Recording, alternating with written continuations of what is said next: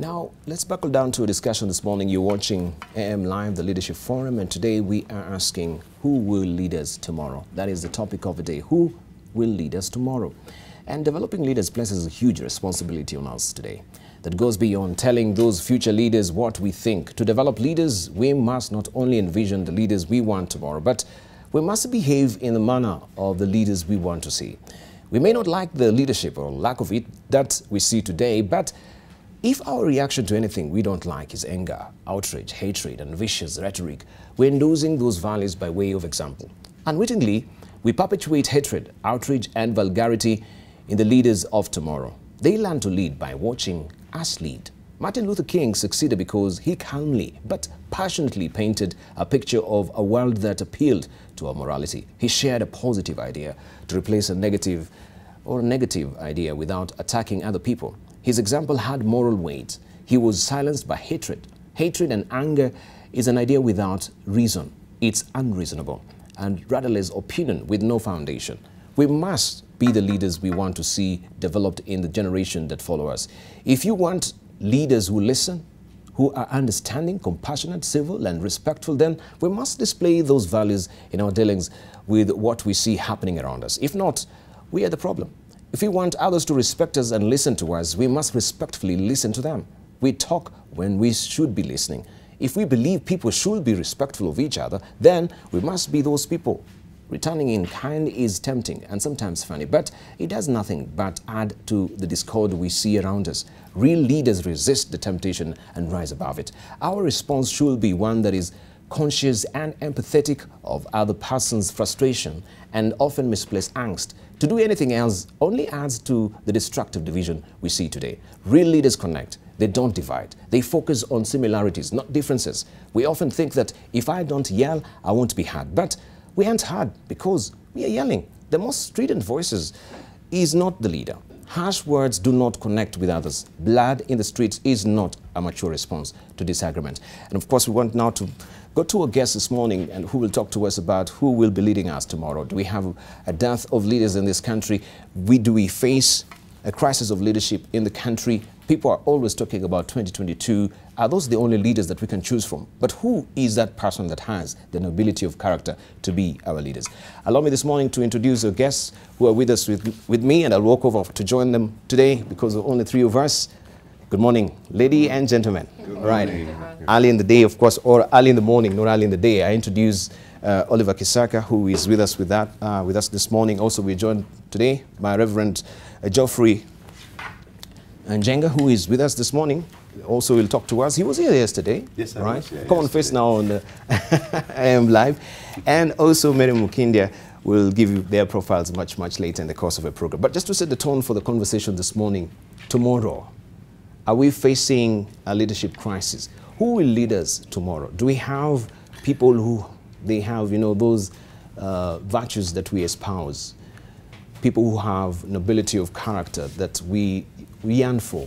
People who can be honest in a time when honesty is such a lonely word, right? Do we have at least a list of examples that we can pick out and say, yes, this is a person that we think can lead this particular country? Or who do you think, from your own estimations, should be the leaders of tomorrow?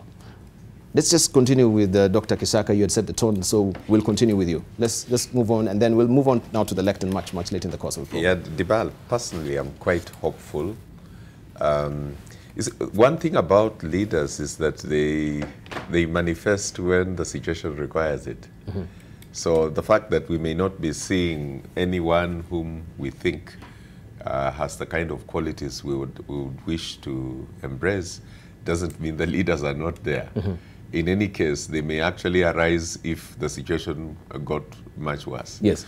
My point, therefore, is that yes, there are leaders. Some of them haven't been given any chance to demonstrate their leadership. Our education system doesn't train people to be leaders. Mm-hmm. It trains people to be consumers. Yes. The kind of examples we have from current leadership is that leadership is positional. It's a position you take, and you take it for the purposes of enriching yourself. Mm-hmm. The model is wrong. But leadership has to do with ability to see where we ought to be going, the faith to believe that it is possible to achieve it, and capacity to mobilize people towards that direction. And I think there are many leaders in this country, great leaders. Mm-hmm. Right, Mary, good morning. Good to see you. Morning. Nice to see you, Debarl. Mm-hmm. I'm really thinking about it, and whilst I agree with Mr. Kisaka, I think, yes, they're actually leaders across different spectrums. They're leaders within the business community, they're leaders in the NGO, they're leaders in the church, they're leaders in the youth. I really have a lot of time for the youth. They're showing a lot of leadership. They're leaders in women groups, in women leadership. We've seen many come up. But I think at the level where we pay attention, because these are the people who are supposed to make policies and set directions, at that level of political leadership, and I must say sometimes even within the fourth estate, which I think is a critical part, we don't see the leadership that we deserve as a country. Yes, we're the ones who choose them, but what I see increasingly happening is that the barriers and the cost of getting into leadership, one is so expensive. I mean, the level and the amount that it needs to campaign and to get into leadership is so high, extraordinarily high, that you find it's not able for a lot of people who genuinely would love leadership. Number two, the cost of going into leadership, if it's in civil service or in leading corporations that are public, we've started a hue and cry on corruption and not targeting at the right places, that you find people are reluctant to be leaders because nobody wants to have that sting.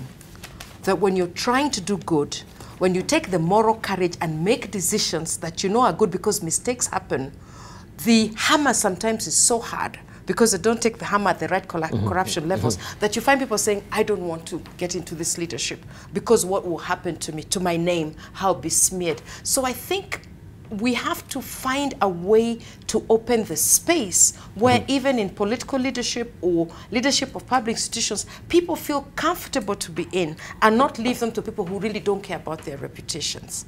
So I see a quagmire, but the light for me in the tunnel is the younger people. I think the people I would like us to be the leaders of tomorrow. I'd like to see somebody of 35. I'd like to see somebody of 36. I'd like to see somebody of 38 because they're thinking very differently. The world of tomorrow really needs people that are quite different from us, our generation, our kind of thinking, because you need to be fast, you need to be innovative. If you look at what the statistics are saying, 70% of the world's workforce in 2030 will be from Africa. Who will be leading those people? What will that workforce look like? What should we be doing today?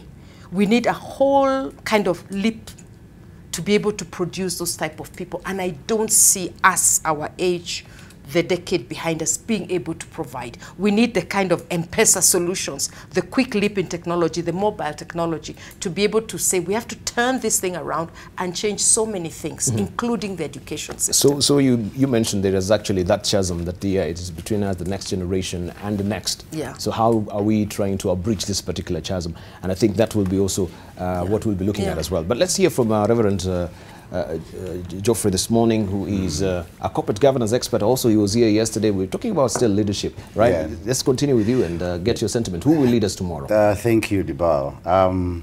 Reduced at its basic level, leadership is influence. And we are asking who will influence tomorrow. And I will say tomorrow will be led by today. And what do I mean by that? The decisions we make today will determine the kind of leaders we have tomorrow. I mean, financial experts will tell you, if you don't save today, forget about a good life tomorrow, unless, of course, you want to be a thief. And we have enough of those.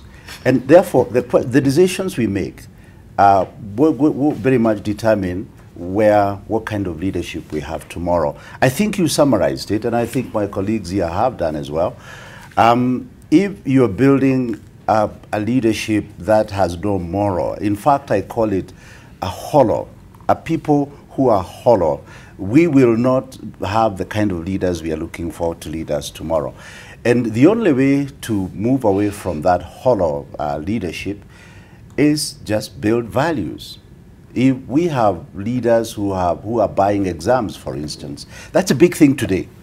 That there is a racket somewhere buying exams for who? For the students. To do what?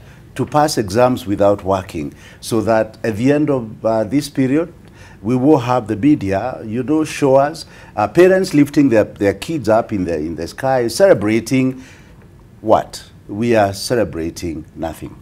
Because basically by stealing exams, if a father will steal exams for their children, we are destroying the future tomorrow. I understand the gap between the young and the old, but that doesn't worry me too much. The reason why that doesn't worry me, because I'm looking for that one person who will stand. And for me, it doesn't matter at what age. If somebody will stand and say, I'll make a difference, indeed they can. However, having said that, I think we need to look at the youth and prepare them. For the longest time, we've been saying that the youth are the leaders for tomorrow. Really? And what are we doing to invest in their lives? We are buying exams so that my son may get an A he does not deserve, become a medic, and then obviously cut people the wrong places and leave things in their tummy. We've got to ask ourselves, are we investing enough in our young people? Are we giving them the role model? It's one thing for me to keep telling young people they're the leaders of tomorrow, but am I giving them a chance today? And I have a big heart for the family business.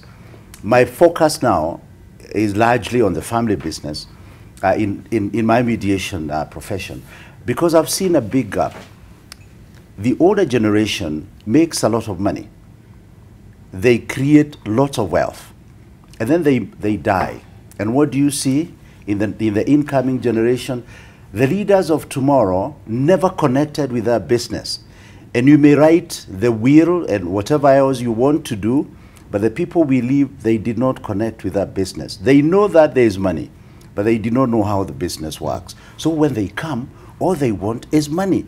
And today we have conflicts galore, just about anywhere you look. Thank you, thank you. But young people did not connect with that business. Right. We need to do something about that. We need to do something, yeah. We take a short break right now, but also critically that we need to ask ourselves is if they are truly buying, the parents actually, people are perpetrating this heinous act of buying, examinations for their students. We need to question the act. Is it because a sheer dint of hard work does not pay in this country? That if I go, I read hard and I get my A, I'm not even assured that I'll get, a job after have, so good sterling credentials behind me. To a large extent, right? Is it because now the parents, they fear, yes, even if he works hard, still, how many people out there who are graduates with good papers, they're still at home with sterling, credentials. Let me respond to that. You will, sir. After the break, we want to take a station break right now. When we circle back, of course, we continue with our discussion with our panelists. We'll hear from them, from electors as well. Who will lead us tomorrow? Do we have leaders who have, of course, what it takes as far as character is concerned and values that we espouse as a country, that we'll see them standing before us to lead us? And who will be this? Right, his phone is ringing. The wife maybe is calling, saying he's looking handsome. This is Reverend Njenga. We take a short break right now. We'll see you later.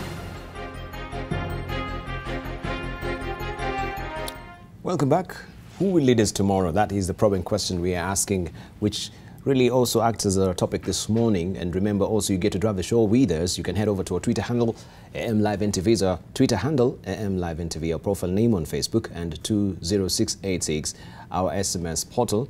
And of course, also our numbers will be up momentarily for you also to chime in. You can call in, ask questions, or share your contribution as far as this topic is concerned. Now, up on the lectern this morning, we have Dr. Oliver Kisaka, who is the MD of Korat Africa, and is ready to go, loaded, of course, with these points this morning. We want to hear, what does he think? Do we have good leaders who will lead us tomorrow in this country?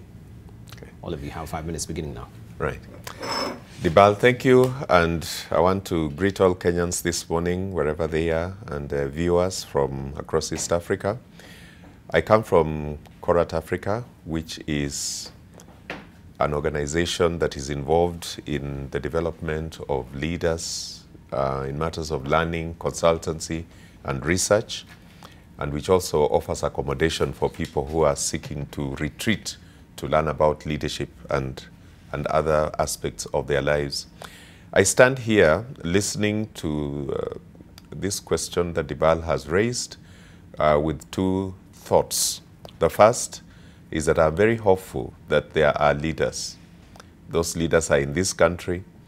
I think I have said on this very program before that the problem in democracy is that it never gives you the best. Democracy is a populist approach to governance. So the people you get are the popular, not necessarily the best. And in a situation where money is concerned, where people abuse each other, where things are dirty, decent people keep away. And so it doesn't mean there are no leaders in Kenya. It just means that we haven't had yet leaders of that type who are courageous enough to enter the fray. But the other side of it, Debarl, is to say that perhaps the concept of leadership is what's lacking. I think that many more Kenyans take a management approach to life, not a leadership approach. Leaders can't be prevented by anything. When Kenya was in a difficult situation of colonialism, Kenyatta arose. He didn't ask permission from anybody. Circumstances were not conducive. They arose. Nyerere arose. Kwame Nkrumah arose.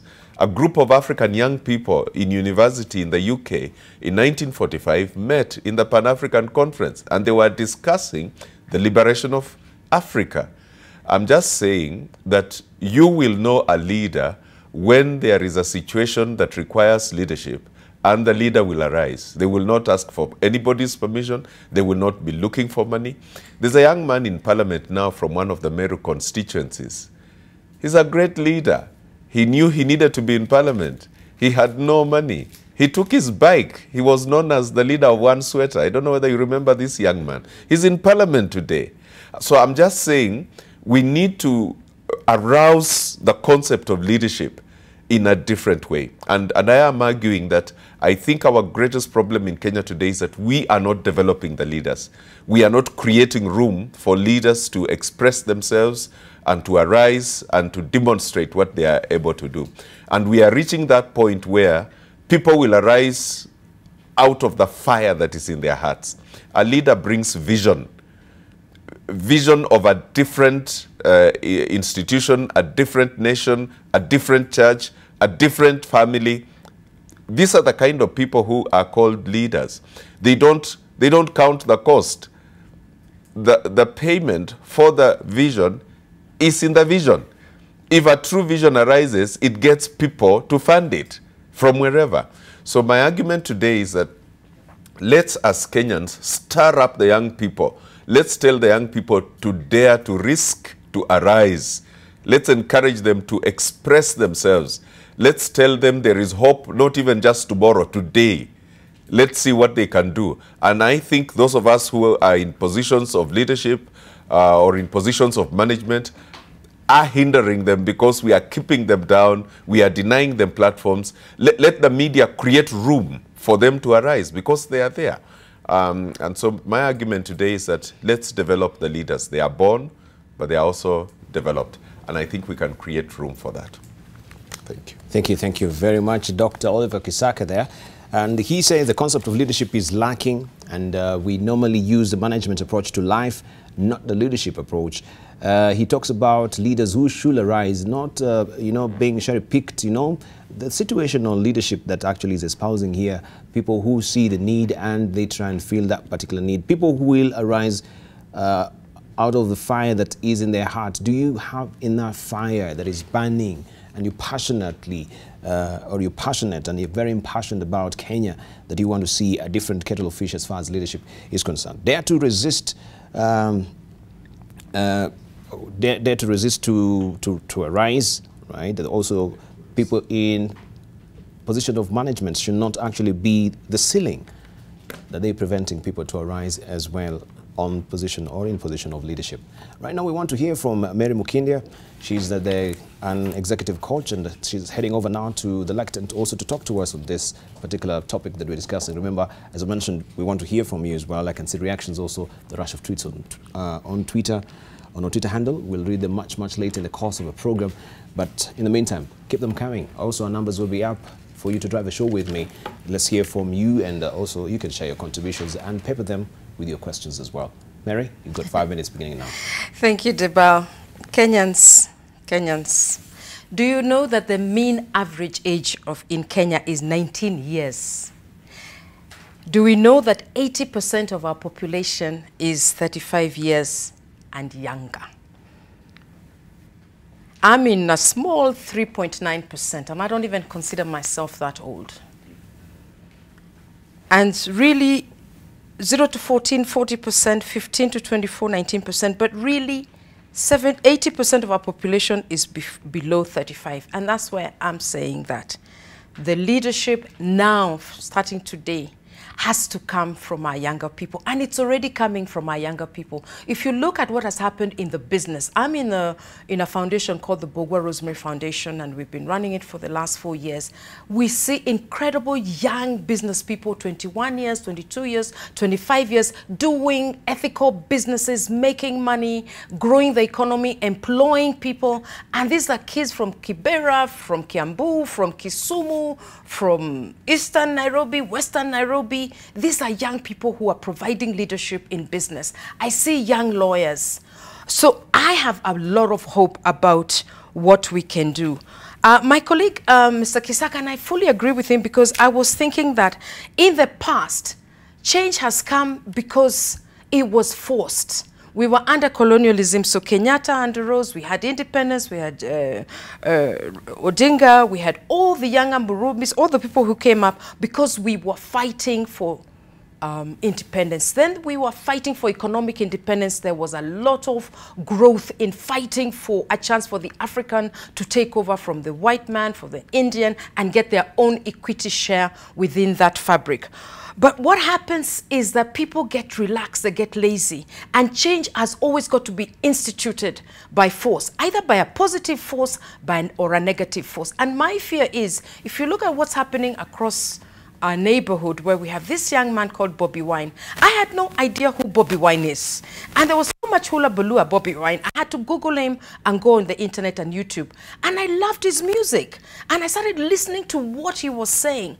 And I realized no wonder he was such a powerful force, because he was talking about representation of diversity, of poor people, of women, or whatever, because everybody had become very comfortable. I do not want to see that here. So my point is, we need to instigate change ourselves, our age and a little bit younger, because unless we come up with solution-driven education, unless we are able to try again and get the courage to stand up, unless we're able to have the voices and the minorities of people, we do not want to have the change that will be forced to us that will be negative. And my view is that one of the biggest changes we can bring is through the education. We are churning out 1 million people unemployed every day. We've got to change the whole education. We use 30% of our budget or a little bit over on education. What can we do to not do the traditional education, but be able to leapfrog? I see good things happening with technical education. The TVETs, we've now got a ministry, we've got a PS. We've got to say that there are different layers of people. Where is the technical education? The artisans who can get a different, a real living as builders, as technical skills. And then what can we do with the education system to make sure that it's turning out innovative people, communication-driven people, solution-driven people? Because like I said earlier, 70% of the world workforce by 2030 will be coming from Africa. Are we ready to provide this solution? Because if we're not, change will come, and change will come from the wrong angle. And we need to be very cognizant of that. And that's why I like sometimes at the media, though I bash you a little bit, you do have top 40 under 40. You have who are the young entrepreneurs. If you could showcase the good and the leaders at younger level, which is happening every day, the SMEs that are coming up, the young people that are providing solutions, there's a lot of good that we can showcase. Here's good leadership, even while the headline says ringleaders of exam theft held. That will give us a contrast as a country, that will give us an hope, an aspiration to say it is not doom and gloom as a headline. Yes, that is happening, but here are all the many good things that are happening in every single place. We have somebody like Joseph Kaemba.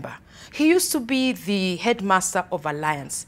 They've created Leadership Academy. He went to South Africa. He came back here. He invested in something called the Nova Academies, providing a different type of education that will suit the modern world. They're doing wonderfully. Look at all the schools that have come up through innovative practices of people who said, I don't believe in the public service system. I've provided education, good education. So the private sector have the solutions when the public sector fails, but it's not enough. So we have to join in and say, what can we do? And if we could showcase a lot of these positive things, then people would have the hope and a little bit of courage to say, even I will stand up and be counted and be that different people. But for me, the issues of youth and giving them more representation in government, in the counties, together with the women, I think will be able to get us to get out of this older people who, at the moment, I think we have let down the economy while we did well in the past. Thank you, Kenyans. Thank you, Mary M'Mukindia. And of course, she says the change has come because it was forced. Change has to be instituted by force, either positive or negative. We need to instigate change ourselves. And she says also change can come through our education system. But looking at it right now, is it broken? Do we really have the right model of education for our children as well? If at all change is going to emanate from education sector, how we need to change and overhaul the education system in this country as well. Youth and more representation in the upper reaches of government as well. They have to be represented adequately there as well. This is the sentiment of Mary M'Mukindia. Well, I would be expecting that Mr.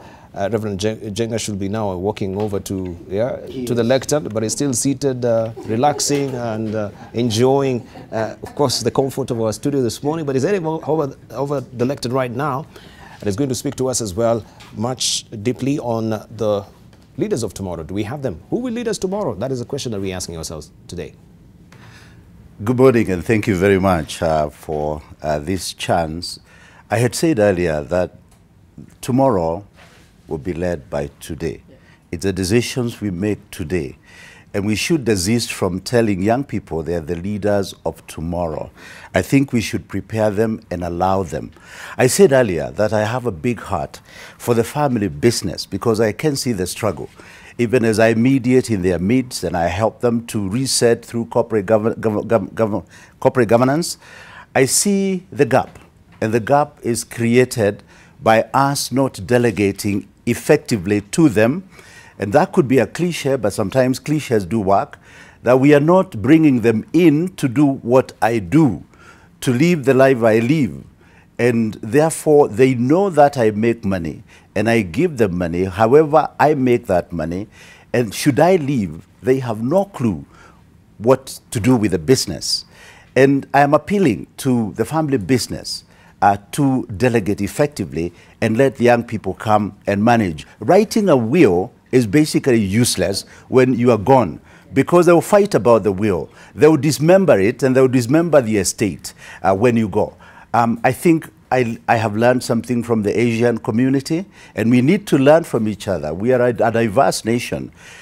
They are strong on discipleship. You may be going to Harvard, but when you come home, you go to that shop where your mother and father spend their time.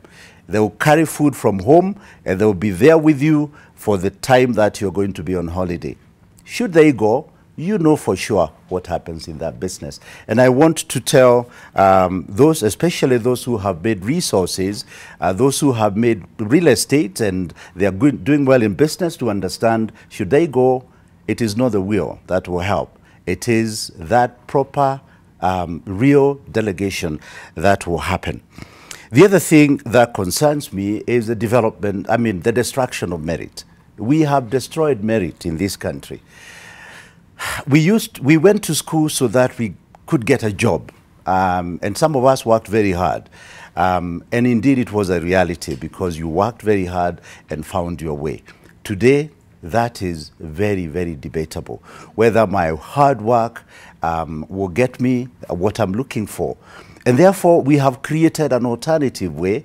By destroying merit, we've allowed the thieves in this country to prosper. We've allowed, we have become a country of deals. In fact, we are betting. We are now a country of gamblers. And I think we are missing the point. We need to help people understand. We need to help people get back to merit, that my hard work can pay, that my integrity can pay, that if I work very hard, I'll get what I'm looking for.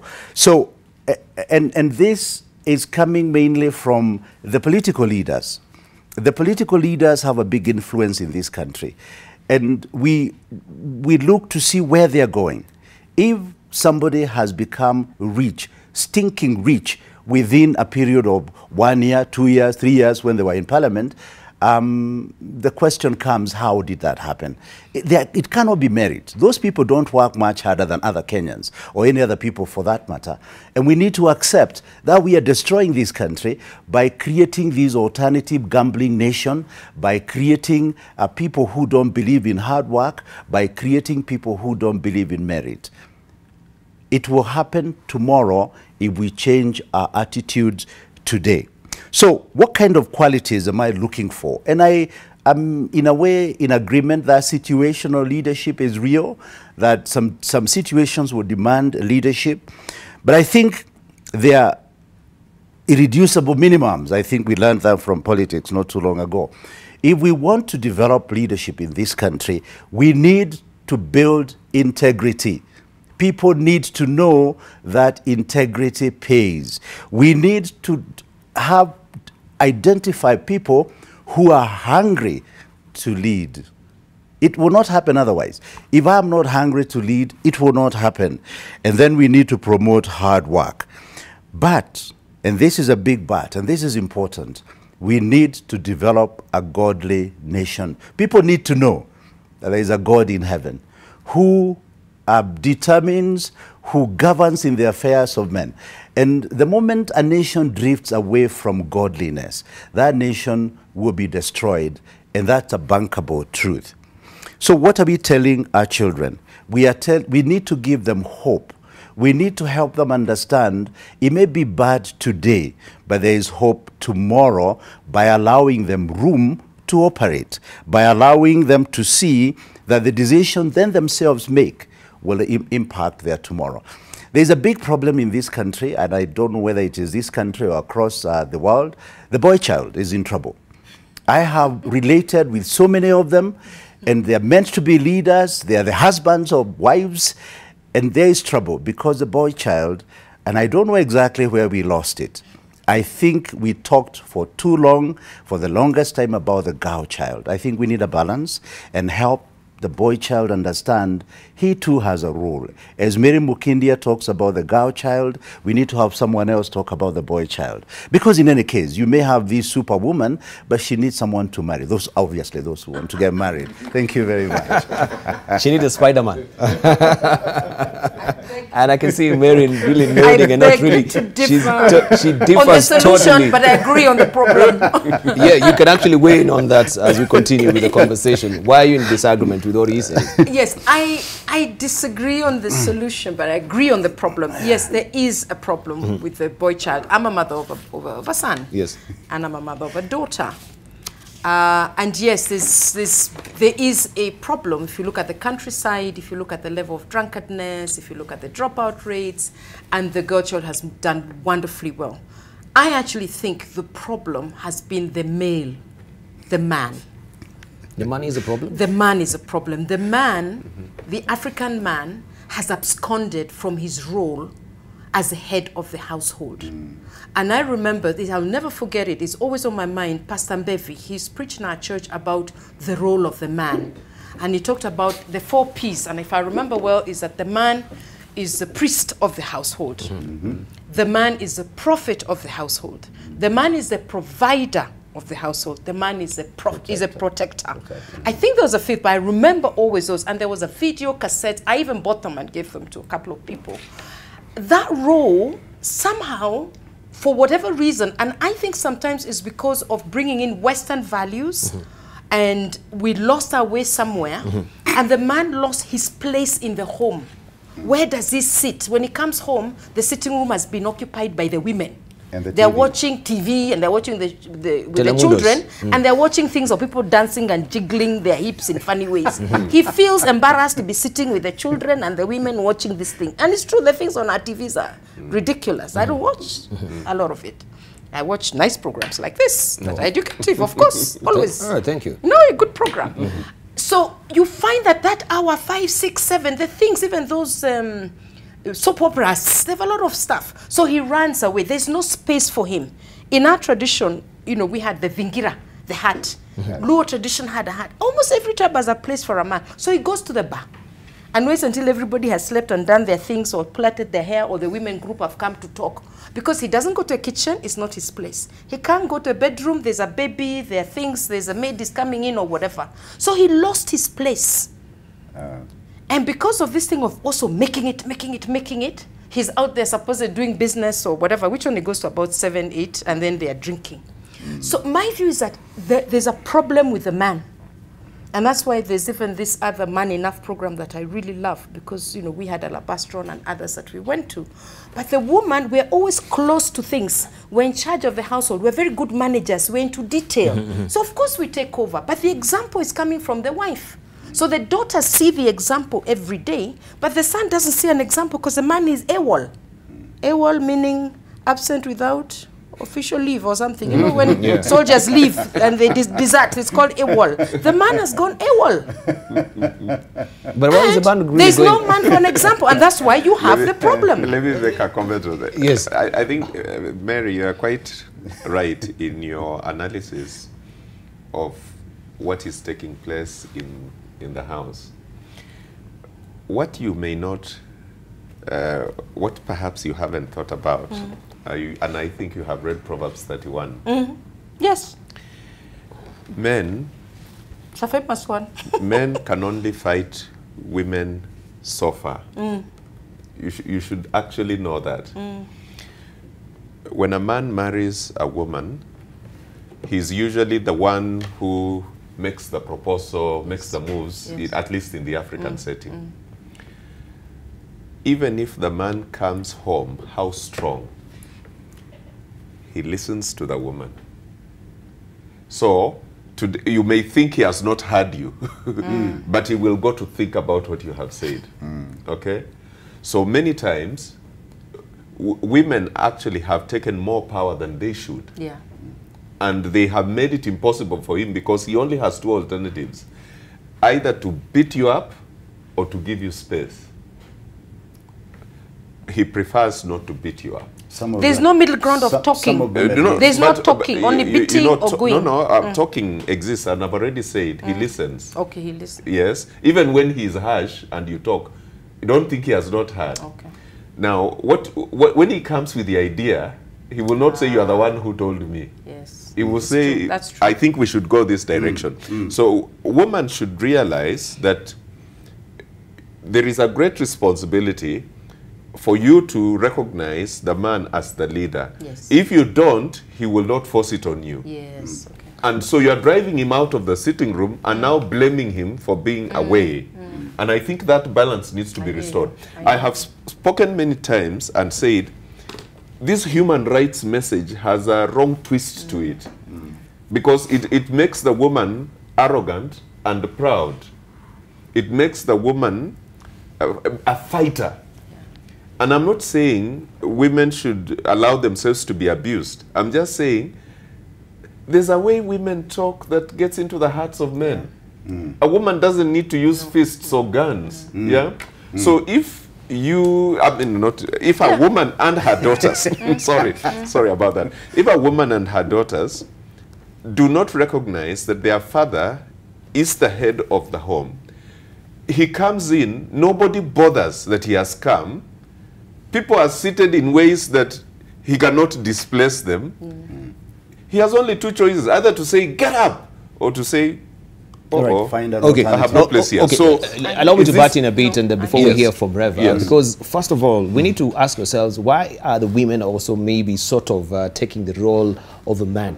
Is it because we have spineless men who don't make decisions, who are slow on the uptake in terms of reacting situation, and then the women, they see the need, they plug, they're quick off the mark than the men, right? We have men who don't take the leadership role at home. Because if you do, naturally a woman will just follow suit to actually submit to you. Yeah. It doesn't have to be enforced or really you to lift your fist. So are our men also somewhat really not taking responsibility in the first place? Are they spineless in terms of making these hard decisions that the women have to push them or push the envelope, that we're seeing these things happening at home? Why can't you? And if you're talking about space in the house, why are we even these modern times when we're building our houses not considering a room for the man? Maybe a library, all right, where you can go and just have your own office in the man house. cave. Yeah, Yeah, if man you cave. find, It works. you have a library and you have, yes, maybe sort of a prayer room, a library where a man, a room to just reflect. That is your own space. We don't consider this, Rev. So are we to blame the women? No, we are not, isn't it? Well, I don't think it will help to blame anybody. I think what we need to do is recognize the problem and work To at solve it it and out. do Yes. what needs to Yeah. happen. I am a firm believer in women empowerment. I am a firm believer in equality, because really there is absolutely nothing wrong with a woman. And for now, we know there's everything right with her because she's doing very well. Yes. But I think we need to strike a balance. And because I talk to young couples over and over and over again, it is something we need to work at. The role models that we look up to are not right. What I would want people to do is to go to the Bible, to go to Scripture, and begin to see what Mary was talking about, the various roles. Because you see, we all have different roles. And I think we need to take them seriously. Yes. The protector has to protect. The priest has to preach. The provider has to provide. Now, you have men who have refused to work. You really have no excuse. They have not there's no work. You've got to get up and go and work. There's no and I'm employment. telling young men who are looking at me that you have no choice. You have no option in life. You've got to go there and get involved. Competition is not wrong. I think we can achieve many things when we compete. I think what is not right is when competition leads to evil things, like you begin to cut people up because they defeated you. But I think competition, I mean even conflict, and I teach a lot about conflict and how to manage it. Conflict is not necessarily wrong, and people need to agree, and younger people for that matter, they need to get out there and compete. And I'm encouraging these young men who are waking up every day and all they do is loiter around at the shopping center. All they do is to go and drink and then come home and demand food. I think it's wrong. It is inexcusable. But they've got to get out and do what needs to be done. One of the contradictions, and here I agree with Mr. Kisaka absolutely about the role of both of them contributing to this, because I really do agree that sometimes the woman will take the space and take it too hard, and there are ways of working together. But what Debarl said, asked you as you were saying, they have to go to work. What if there's no work? You see, society is, a woman can be in any situation. She can go to the marketplace, she can be a maid, she can be a CEO, she can look after children. There are many activities somehow that are open to the woman that sometimes are not as open to the man. If he can't get a job, if those youths in that service station, in that neighborhood shopping center cannot get jobs because they don't have as much leeway to be able to, I'll babysit, I will, you know, I'm feeding the baby, I'm selling maize in whatever, and doing all those little jobs that women are quite open to and have a higher scope. You know, women are more socially mobile even than men. What happens? And you see the South African situation where violence starts to breed. There's a backlash against the society and particularly against the women. Because of what happened in apartheid, you have the highest crime rate in the world, the highest rape cases in the world. And that's what we fear, that we're churning out 1 million people into the population. And the women sometimes absorb better, are able to do different things, and you have youths, and they lash. And that's what I'm afraid of, that unless we can start to look at very different innovative ways, using technology, being able to say, let's have 2 streams, as the government is trying to do, And even on the exam cheating, there's a lot that's being done, particularly you see this year, to stop all this, you know, lack of merit on exams. You open 2 streams that when you finish high school or you finish whatever school, you go into a technical stream as artisans, as painters, as you know, welders, as all these things, as builders and so on, and the other one you take to a white-collar job. Unless we put something, this is a ticking time bomb. The leadership will come on you, whether we like it or not, and it will be a very different leadership. Right. Let's say from also, Oliver, because you said that we have the management approach to life rather than leadership approach. I'd love you to elucidate a bit on this so that we can get a clear understanding of that. You see, what happens, Debarl, is that populations are growing. So leadership must expand space. You cannot keep maintaining status quo. Managers are good at receiving things and making sure that things are well maintained and okay. That's not what we are looking for. We are looking at people who are going to blow up the space, open new avenues, create new things. In that sense, I would say, for example, that technology is a visionary explosion of space. M-Pesa alone has employed thousands of young people.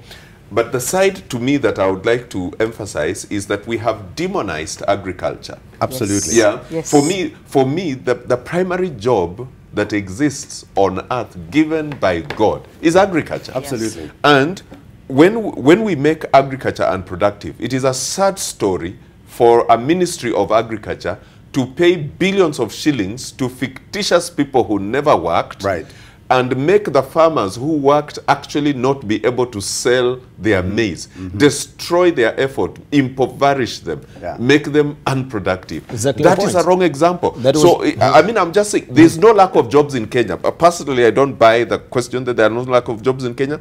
There's only lack of integrity. That's how I argue. Now... And lack of innovation. Yes. So you see, if the young people, for example, doing their farm work, can find a place to market their goods and get a fair share, they will go into farming and they will make a lot of money out of it. But we have demonized it. We determine prices after products are already out, when people have already spent money, so that people are making losses continuously. So I think we need to have, leadership is about creating new vision. And I use the example of this M-Pesa and the Safaricom idea, because then you are saying somebody has thought about a new idea that was not there before, that now people can plug in at variously. We need those kind of innovations. And they're there. Let me tell you, there's so many young people doing those, even agriculture ones. I know so many. Fantastic. Let's see from Rev on this. I think we need to have what I think they call the paradigm shift. We move away from what used to be to what is and what we can create. And that's why I like what you're saying about creating alternatives. The greatest thing that has happened in this country, or that could happen in this country, has happened. We have devolution. Money has been sent to mashinani. And if we took advantage of devolution, we can change many things. But we cannot lead today and tomorrow with the same thinking that was there yesterday. When this money is sent to mashinani, what is it doing? Is it absorbing these young people? Is it changing the face of agriculture? Is it changing the way things are done? And I think we need to take advantage of that. Long gone are the days when we used to say there is no money. We know in this country we have a lot of money. What we need are leaders of integrity who will also have a heart for this nation and the people of this nation. Stealing money and going to hide it abroad or wherever else they go to hide it does not help anybody at all.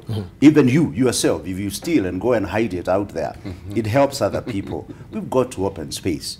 And if only we are willing to sit down with those young people and help them, they will not be at the marketplace. Right. To add on to what Reverend has said, Debarl, I have a controversial argument. We don't know the meaning and use of money. Oh, is that so? We think it is something to be stolen and to be kept.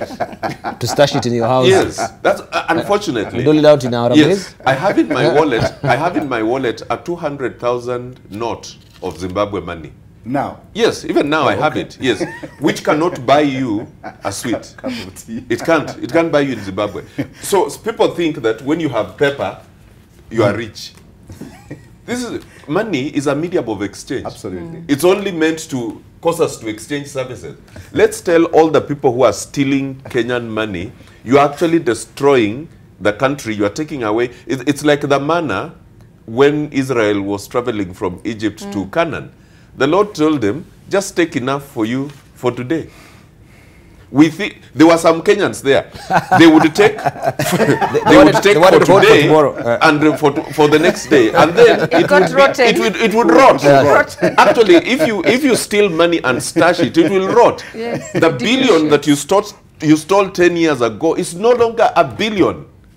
It has been destroyed by inflation, by very many things. And I keep saying, part of our problem is that we don't understand what money is and what it's used for. We think it is something to steal and to keep, when it's actually meant to facilitate exchange of goods and services. Fantastic. We'll come to that point about education, because also Mary says that we should actually instigate change through education. What if the education system is broken? How will it instigate change when people are stealing? When also we have lecturers sleeping with students for them to be awarded grades as well. I mean, do we have an integrity or a very integral education system in the country as well? Our numbers are up, and you should be able also now to call in, ask questions, and share your contribution. Also, we have reactions on Twitter. I can just read and sample some of them. Samuel Ruto says, when we say Kenya is rich in natural resources, we don't imply only minerals. We even include manpower. We have plenty of good leaders. We only lack facilities to exploit them. That is the reason why we do not give chance to many others, but make limited choice or choices. Also, we have George Ndonji is saying a very bad culture being inculcated in our youth. Everybody's looking for a shortcut to wealth and fame, not hard work. Also, Jacob Abere Mtalala says, yes, Project Kenya started to face leadership crisis since its creation, in that we started to face horrors in moral, cultural, and social values, and we show, and seeing betrayals down generations. We have also Huntington Mushera saying, yes, Kenya has a crop of leadership that can spur development, but on the ballot, we fall for mediocrity and sycophants. And we have Nyash, we have leaders who lack values. She says also we have Pokwako. Yes, Kenya has such leaders, but not among the current. We need to educate our people about leadership and integrity. And then someone, Mutemi Mwinde, is watching from Karen, and he says, very true, sir. Thank you for tuning in. Also, we have son of a mother. Of course, he's the son of a mother. Empowerment is what we are waiting for. In fact, I will have the government to start a contract type of employment so as to accommodate the graduates' education no longer meets its expectations, right? And we have, it's kind of saying, no, not at all. If we did, they will have already done away with all these troubles. We're talking about who will be the leaders of tomorrow. Also, Kilemi Morithi saying we do it to ourselves, people. We get dispiriting leadership because we made them that way in our own image and likeness. A Latin maxim captures it: Nemo dat quod non habet. You can't give that which you don't possess. The dullness in our leadership started right with us. Those are some of your reactions here, many of them.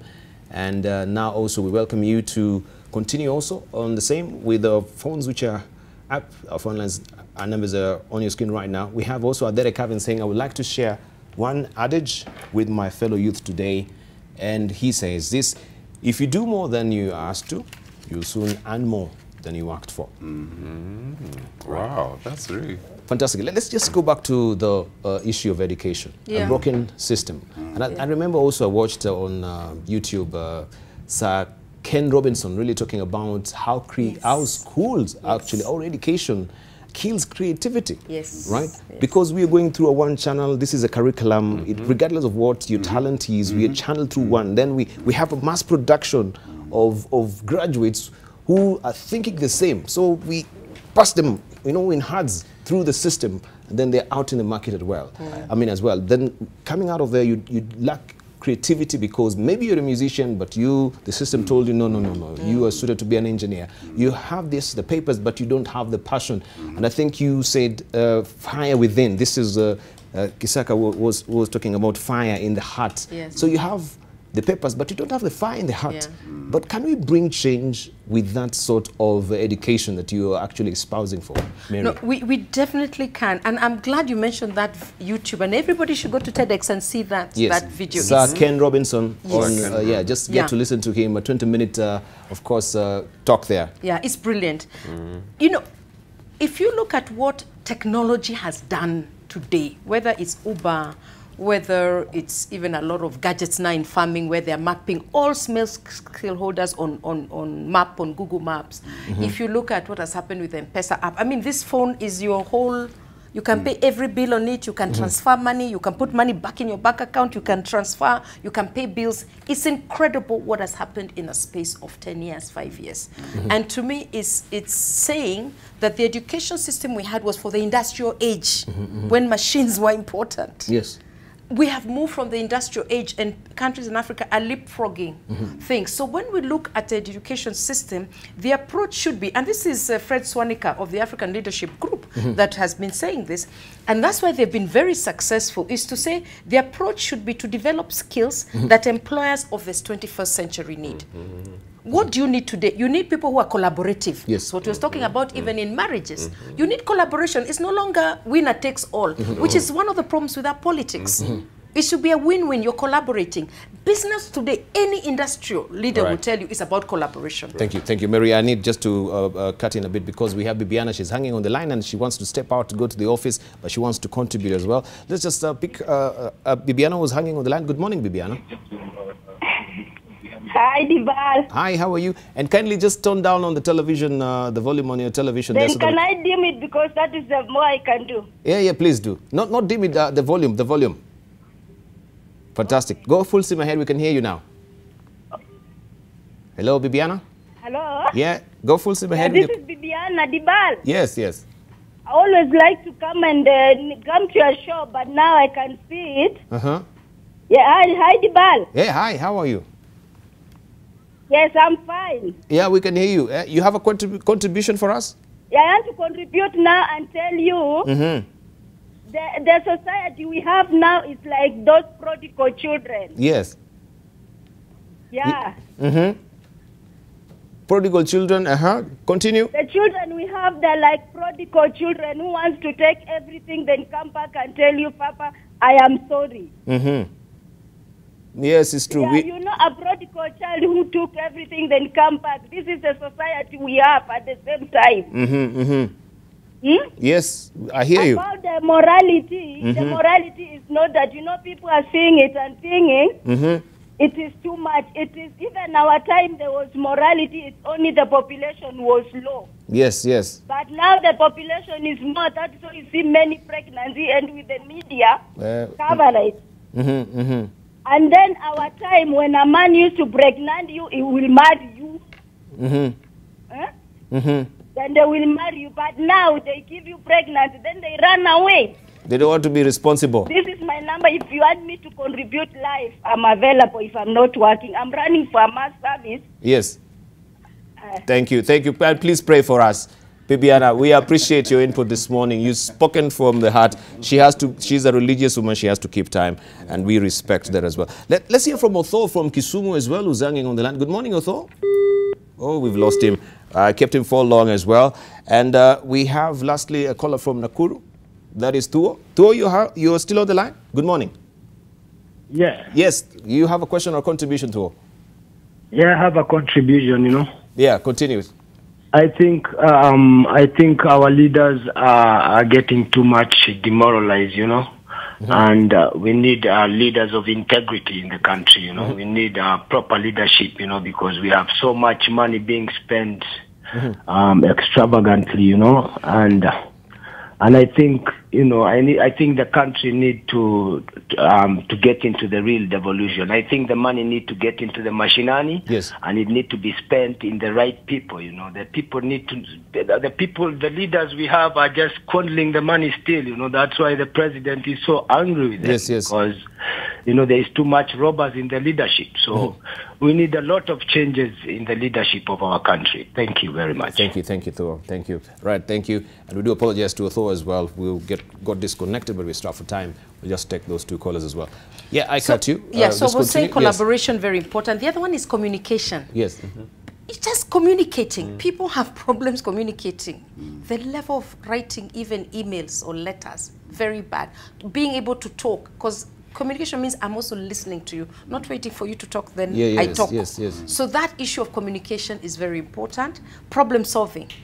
There's a problem. Problem solving, we really need to be problem solvers. Critical thinking, think deeper, not have these linear solutions to very complex problems. You know, we have accidents, so put bumps. We have accidents, put speed governors. We have accidents, now we will say everybody must wear a seatbelt. Those are that's not critical thinking, because the problems is very complex. You can't have a linear solution to a very complex. It needs attacking on very many different ways. And then leadership, which is what I do, executive leadership coaching. Yes. This issue of people being able to be leaders of themselves and others. How do you coach people? How do you develop people? How do you train people? How do you counsel people? How do you mentor them to be leaders of themselves, of their families, or whatever? And then the last one is entrepreneurship, because the solution will not come in big government. It will come, as you from small business can see, is for us to produce, create value with something, create a mug, make tea, produce a good or a service. And of course, what I was talking about, technical skills. If our education can focus on these things which Fred Swanika, and I kind of admired reading that, and the other things, but for me, that resonated with me. That is what a curriculum should really produce you at the end, because you want the result. I don't want to hear about history of the war in Germany and World War I and all those other things that they're reading, Pythagoras' theorem. Who comes and applies it in today's modern whatever? These days we have phones, we have computers, we have whatever. We really need to rethink. And by the way, other countries are shaping their education system. If you go to Norway, if you go to China, if you look at the way the curriculum has changed 10 years ago, 20 years ago, we've got to do a completely round circle of what we're teaching. Right. Kisaka, you think the education will actually, as we're winding up as well, will actually bring those leaders that we really are really gagging for, that are exposing some virtues that we admire? You see, what education is meant to do, Debarl, and it was there in the African setting, it's just that we call it informal. But the African system had a complete educational process that modeled for the young people and created room for them to grow as they got involved. Actually, what you are talking about, the Asian, was practiced in Africa. At a certain age, you knew you are the ones to take care of the cows and to water them. You knew you are the one to do this as you grew up. Now, the education system, when it was formalized, it was meant to equip people, one, with international language, capacity to relate with people that are not of yourself, so that then you have a common language. Two, to give them tools to interpret. That's why at graduation, the chancellor says, I give you power to read and to do all that appertains. You have not achieved, you have been given tools. Go out and search for the information. I'm afraid that we turned it and made it the certificate that earns you a job. So I now have this certificate, now give me that job. It was meant to cause you to think. To empower you. Yeah, to empower you, to solve problems. And let me tell you, Debarl, there's so much among us that is not thinking, is not critical thinking. Look at the way the matatu drivers drive the matatu. They don't even know that it's a dangerous machine. Somebody prides himself in being able to cross the red light. You know, when you look at the mentality behind that thinking, he thinks it's heroic to beat the light. So we need education that tells us what a matatu is meant for, what a road is meant for, just these basic things, and put them in place. Or going on the pavement where people are walking. Yeah, the curb crawling. Let's see from Rev finally, as we're winding up as well. You talked about the destruction of merit. I think that is very pivotal to really address that. Merit doesn't really count in this country anymore. It is true. You can go through, you know, the entry jobs, but you can remain there for quite a long time. People will pass heads and be given these particular positions in an organization, and you're left there. Frustrating, demoralizing. We need to go back as a nation to a nation that values merit and integrity at whatever level I may be, that I know if I put in energy, effort, a commitment, I'll make it. That needs to come back. we really must move away from the gambling nation. And we help people to understand that that is the easiest way to get destroyed. Moving away, I mean, getting into pyramid schemes and deals and gambling, which we tend to glorify. We are glorifying a gambling nation. You know, when I think about the education system, I remember the teacher.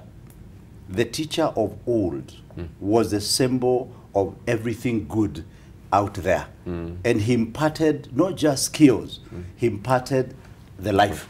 And we need to move away from these people who are in all manner of things. They claim to be lecturers and they're in 10 universities teaching. They are not imparting anything other than the book knowledge that they carry around and the notes which were made long time ago. We need to have that teacher that taught not just with academic knowledge, but he or she taught with his life. Thank you.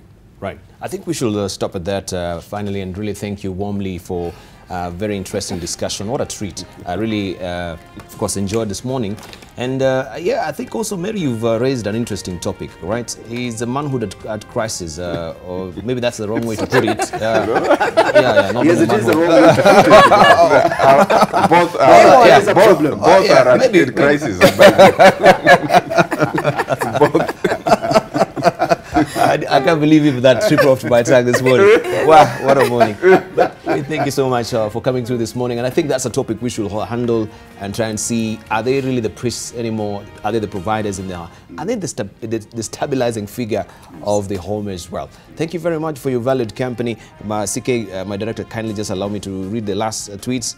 There is a fountain of youth. Governor the Dreamer is saying, it is your mind, your talent, the creativity you bring to your life and the lives of the people you love. When you learn to tap this source, you'll truly have a defeated age. Absolutely. That is what Governor the Dreamer is saying. Let's leave it at that. So much for your valued company. Thank you so much. Living with Us is up next.